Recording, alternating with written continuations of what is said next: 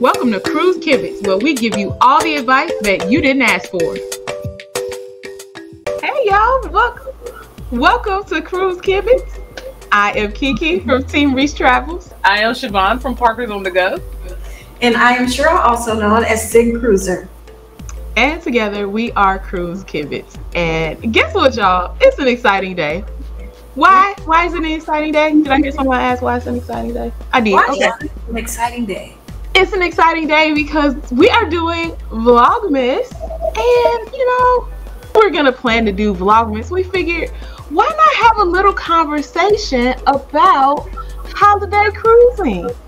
These lovely ladies on the screen have done some big holiday cruising in their cruise pasts. I have not done as much, so I'm going to look to hear from them today about all the advantages and disadvantages of cruising during the holidays. Sound like a fun discussion to y'all? That sounds great. All right, let's talk about it then. So, advantages and disadvantages to cruising during the holidays. Before we talk about disadvantages, why don't we talk about some of the advantages? Because we want to talk about the good stuff first. We'll come back with some of the negatives later, but let's talk about the positives. So, Cheryl, why don't you give us one of the advantages to cruising during the holidays? One of the advantages, well, first let me say, as far as experience with cruising on the holidays, I've cruised several holidays. I know I've cruised like Memorial Day, 4th of July, Labor Day, Thanksgiving. I cruised every Thanksgiving, and then New Year's. I have not cruised Christmas. So I have cruised the holidays a few times, and I would say, and one of the reasons I did that was because it allowed me to save some of my PTO days. Because around the holidays, you may have one or two, holidays that are given by your job. And then if that cruise falls on the weekend, so that gives you more time to sail without using up your PTO days. So that was one of the main reasons I did it. Sound like good enough reason to me. Very smart. Yeah. What about you, Charvon? Can you tell us your experience with cruising during the holidays and like some of the advantages to it? Yeah, absolutely. So we've only cruised 2 holidays. So Thanksgiving was a major one. We did that last year on this Carnival celebration. And then we also took our very first Royal Caribbean cruise on the Mariner of the Seas, and that was a Halloween cruise. So technically, I would think for me, holiday is more like Christmas, Thanksgiving, New Year's. So for me, more or less, Thanksgiving is a bigger one. We had such an amazing time just cruising and not having to worry about anything. So definitely the advantage of not worrying about anything and, calling people and saying Happy Thanksgiving and then hanging up the phone and going on about my life. That was that was definitely an advantage of cruising on the holidays. Just actually not having to worry about taking care of things, not having to worry about cooking big meals.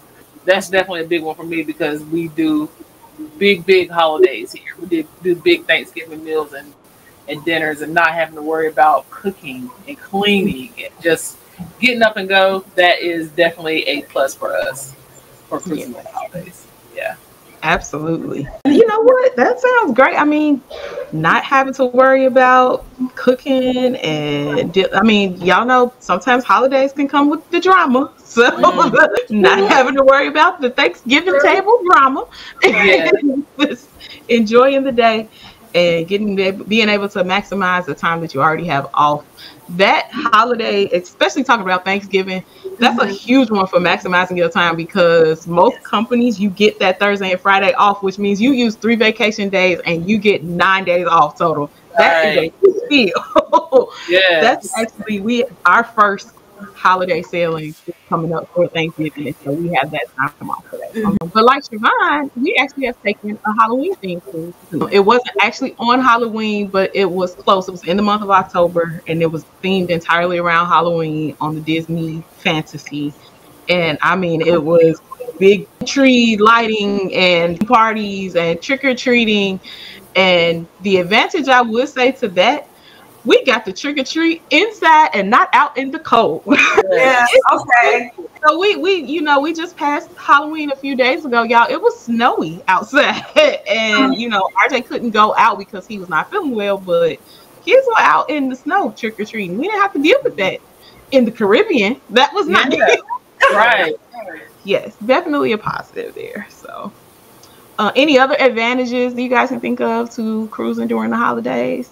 Now, it could be me, but I feel that, especially around Thanksgiving, New Year's, I think cruisers are just normally, happy and friendly, but I just feel like they're even more, they're happier or more friendlier during the holiday cruises like the Thanksgiving and New Year's. Now, it could be me, maybe my spirits are better, but I don't know, even at home, holidays always, bring out the extra oomph in you anyway. So, and it's even more so on the ship, I think. So, yeah. Yeah.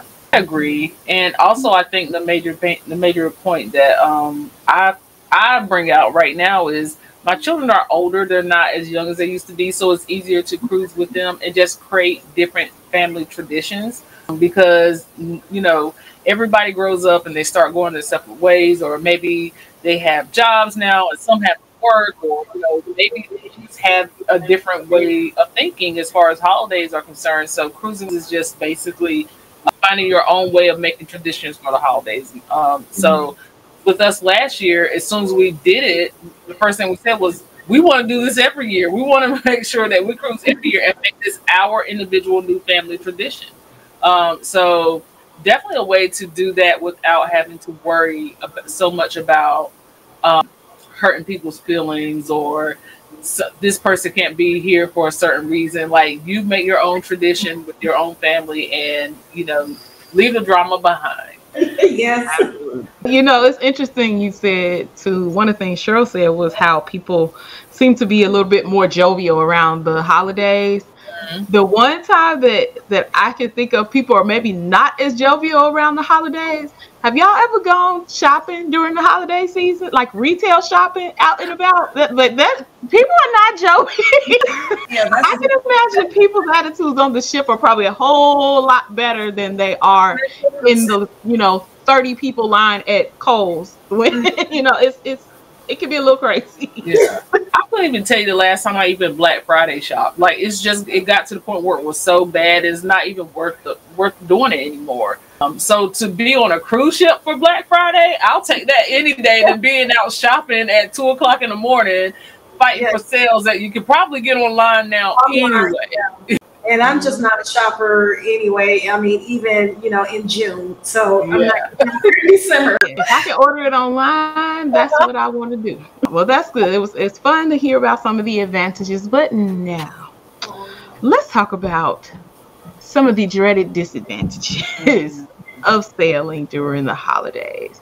I think I want to hear from Charvon. What would you say is a disadvantage to cruising during the holidays? Oh, the price. The price of booking a cruise on a holiday will make you cry. Yeah. And unfortunately, there's just not a way of getting around that. It's the most, and I feel it's just because they know people are going to be at work. People want to do something special. And, the same cruise you probably could have took the week before, you're taking during a holiday, and the price is almost double. So for me, it's the price. Yeah, I can see that. They're trying to compete with the inaugural prices, with the holidays. Oh my God, right? Like, what are y'all doing? I really think they're starting to cap the holiday prices. Oh my goodness. Because I'm still trying to recover from Yeah. Now, I didn't look. I'm just wondering what the Jubilee price is looking like with that inaugural and holiday together. Oh, same itinerary. Yeah, I didn't look either. I didn't want to know. And I'll add that was one of the trade-offs of, I get to save PTO days, but it's going to cost me a little bit more, to do so. So it's like, that's where you have to, make the decision on which is more important, money in your pocket or your PTO days. So, I don't know. Yeah, that's it right there. Everything is a decision. Exactly. Absolutely. Cheryl, can you think of any other disadvantages to cruising during that time? For Thanksgiving and Christmas, I will say, now when we're at home, we have these home gatherings, we're with our family, and of course, We have mom or grandma's cooking. Okay, so when you get on the ship, the holidays, you're gonna have food, but don't expect mom or grandma's cooking. Don't expect those home traditional flavors. I'm not gonna be able to get my auntie's potato salad on the No, ship. ma'am. No, ma'am. No, ma'am. Now, if it's gonna tastes like mom's or grandma's, for Thanksgiving, you'll have turkey and dressing. But is it going to be like yours or your mom's or is it gonna be dressing? Really? Is it gonna be dressing? That's questionable. Yeah. I just had a flashback of like cruising on Carnival and having Thanksgiving dinner in the main dining room, and they put a piece of turkey that was recognizable, and then they put a piece that wasn't, and I just gathered in my mind that it was a turkey loaf with stuff. It was. I was just like, well, I can't do it. But also then they would have a banger. You know what I mean? So you would have like the turkey loaf, but then the appetizer were chicken wings, and they were amazing. Like, wow, they were amazing. And then you get to dessert, and they have some kind of sweet potato something, but you might get a raisin in there. And then you have the pecan pie. Good. So it's like you gonna have a hit or miss situation. You will have a piece here that's good, and then a piece that's like, your stuffing gonna be there and it's gonna smell amazing, but it might be a little wet, too wet.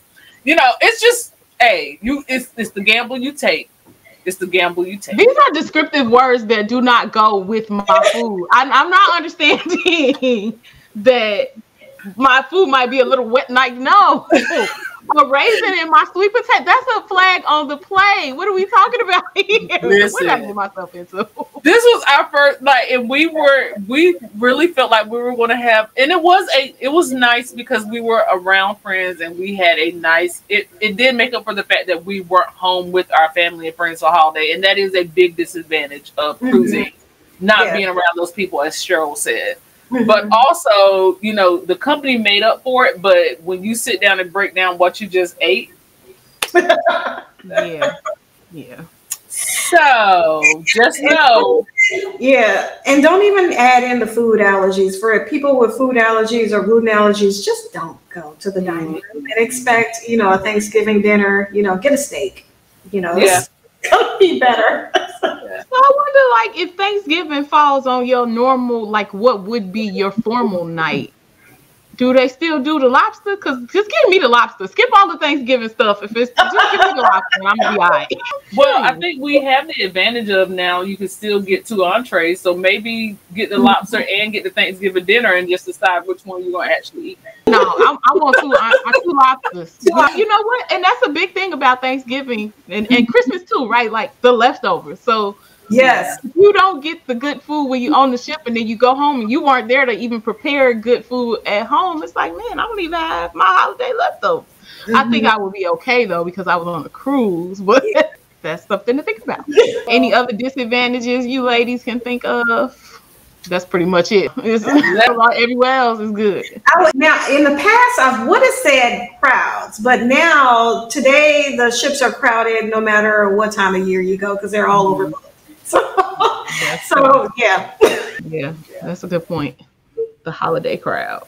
But maybe for some people it's the money that they would be spending at home Christmas shopping, they're actually spending on the ship and doing excursions and stuff. So you might be a little more free willing to spend money when you're cruising than you would be at home.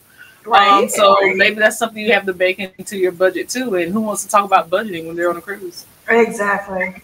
But I get it though. Experiences over stuff. So just got to decide if it's worth it to you. Absolutely. Okay. Well, that's all good to know. I'm definitely looking forward to I guess it's not my first since I did the Halloween sailing, but when you think about holidays in the traditional sense, Thanksgiving, Christmas, those are the ones that come to mind. I am excited to be on the ship for Thanksgiving. I am excited to not have to cook. I am excited to just be in some place warm. I am from Indiana where it is cold Christmas, Thanksgiving all the time. So being in the Caribbean when it's hot for the holidays, I'm looking forward to that. So I'm excited. And thank you, ladies, for sharing. You're going to mess around and make this an annual family tradition. I would love to. I would love to make every holiday a cruise and make it a family tradition. Yes. We just got to get the rest of the family to come. Now that is, I like Cheryl said, I wish other family members would be there with us because I'm used to being around certain people for the holidays, and I'm not going to get that this year. But I just got to convince them to come on. Come on, get on the train. Get on the train. We're moving. Well, anything else you ladies would like to add before we close out this segment? Holidays. Cruise for the holidays. Cruise for the holidays. Just do it.